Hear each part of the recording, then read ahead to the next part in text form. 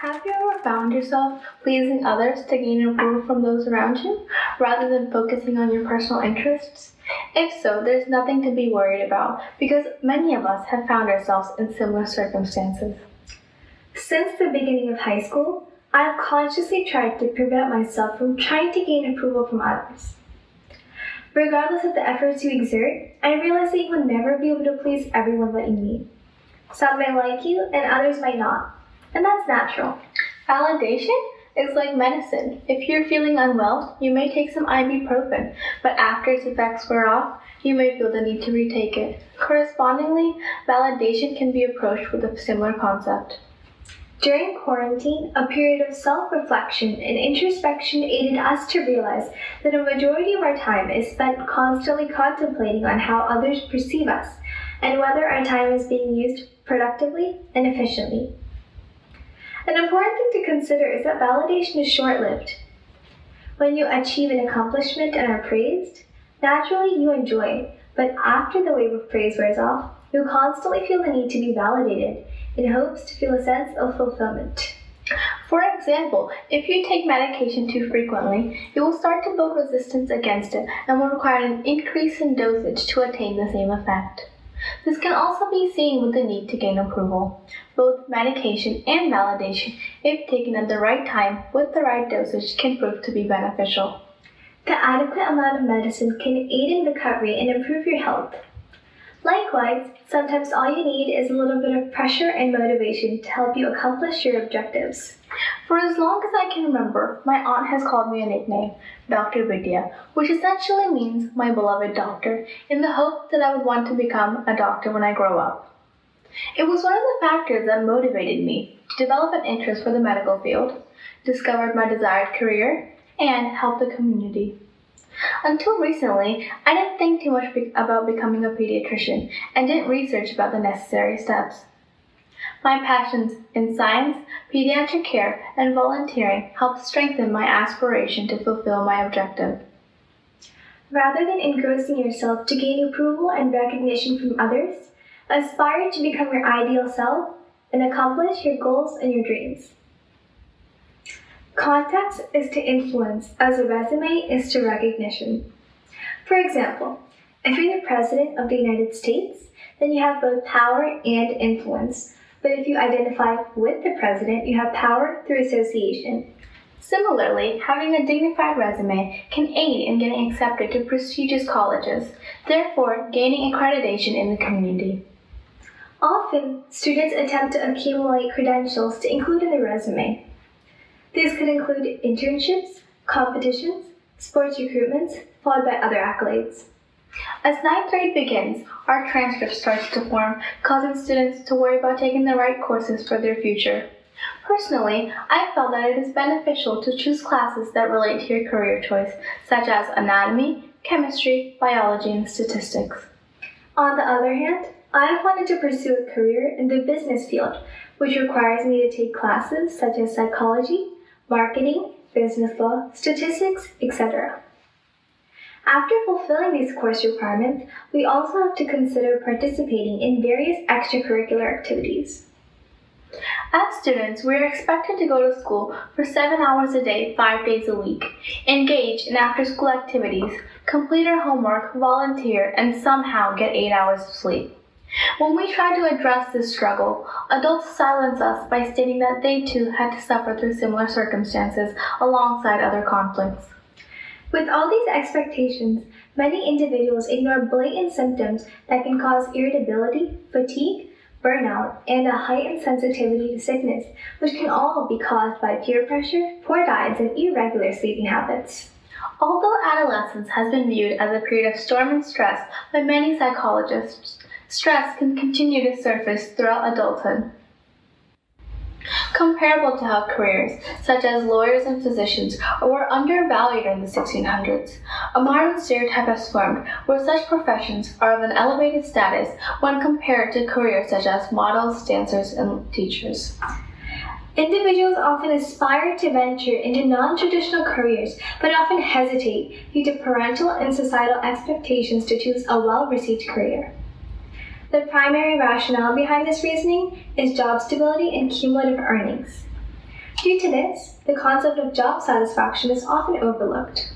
If they do decide to oppose the community and choose a rather controversial profession, people have the pressure and compulsion to prove the validity of their career and exhibit their success. After graduating, individuals obtain additional responsibilities that may require accountability and management. Furthermore, in order to adhere to societal standards, people agonize about getting married and finding a suitable life partner. In Indian culture, it is common for the parents to present a suitable bride or groom for their child. Oftentimes, the parents or matchmaker will present a suitable partner for their child to meet. The new Netflix original, Indian Matchmaking, addresses a major and generalized issue that is often overlooked in the Indian society. Especially for women, after you pass the age of 26, you slowly begin to feel the intense pressure of getting married and settling down. You will feel like you're surrounded by unattainable expectations, but ultimately you should do what is best for you. It is important to realize that you should be living life only on your terms, not anyone else's. When conversing with parents and referencing the soaring articles, we discovered that parents receive an abundance of tips and tricks to help them when expecting their first child. Regardless of whether their advice is helpful, they effectively implement the underlying formation of competition. Parents offering advice often gloat about their child's accomplishments and draw comparisons. After discoursing, parents become concerned about their child's progress and worry if they're behind in the race. This reminds us of a movie called Hindi Medium, which showcases the harsh realities of school admissions in India. After watching the movie, we realized that gaining admission into prestigious schools is a money-making business that is prevalent throughout various nations. In the movie, the parents were required to attend an interview to make sure they were of a particular monetary and societal standing before the child can be given consideration for admission.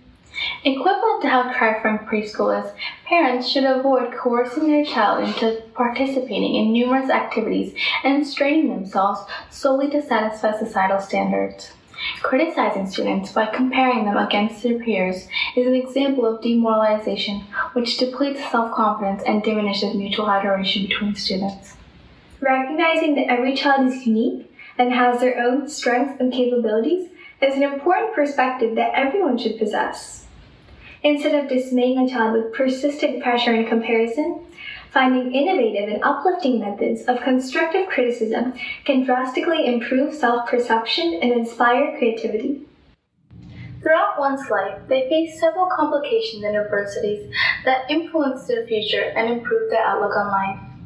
Based on experience, people may opinionize that adolescents suffer through more drastic changes than adults or vice versa. Furthermore, there are countless similarities among stressors when collocating different stages of life. Similar to how we were stressed during midterms week, adults face analogous circumstances during grueling weeks in their line of work.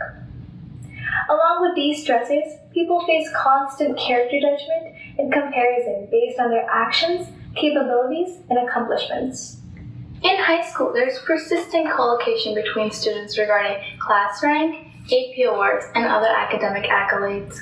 Similarly, when employed, people face the constant struggle to attain promotions, higher salaries, bonuses, and recognition. With all these aspirations set in place, the need to gain approval increases because individuals place higher expectations on themselves and desire to seek the validation of the community. I have experienced this firsthand during my Adhere or dance graduation in South Indian classical dance. This taught me how to focus on my goals and stop worrying about fulfilling others' wishes. Several people would comment on the food, the decor, or the attire, rather than observing the culmination of our hard work. This experience helped me realize that I should only focus on factors that I can control. With the more relatable aspect, the increasing popularity and usage of social media has caused a majority of the population to seek some form of validation based on the number of likes and comments they receive. Some people unknowingly attach their self-worth on trivial matters such as follower count and social status. As the need for validation increases, their lives begin to revolve around insignificant matters which can later cause problems in their personal and professional lives. This may later affect their mental state and increase their vulnerability to anxiety, depression, low self-esteem, and self-loathing. These issues have only recently been taken seriously, and now there are several facilities that give individuals the help they need. Many times, the symptoms displayed are disregarded until a setback causes everyone to notice them. Additionally, there are various beauty and relationship standards that fail to portray the reality. Everything that you see on social media should be taken with a grain of salt. Social media should be used as a tool for interaction and entertainment rather than as a source of jealousy and competition. For some, popularity has the same importance as maintaining a work-life balance, parenting, and stability. Ultimately, the premise of our speech revolves around validation and its impacts on both self and society. We understand that it is easier to advise than to follow, but taking steps towards consciously aiming to prevent yourself from people-pleasing can drastically improve your quality of life and self-image. Conversely, society should encourage and empower others to fulfill their dreams rather than judging or discouraging them.